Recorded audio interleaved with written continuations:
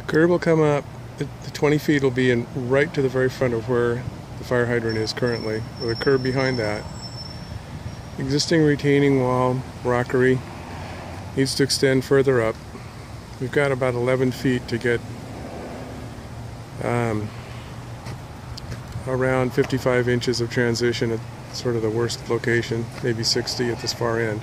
But the transition is way down, won't be a problem there. Need to move the fire hydrant back.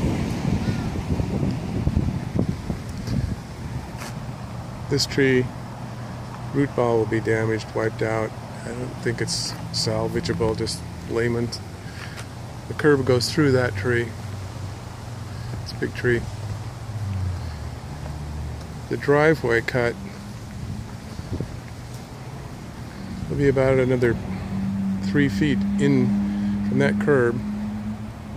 That tree base is, I suspect, toast as well. It's already got a lot of root exposed.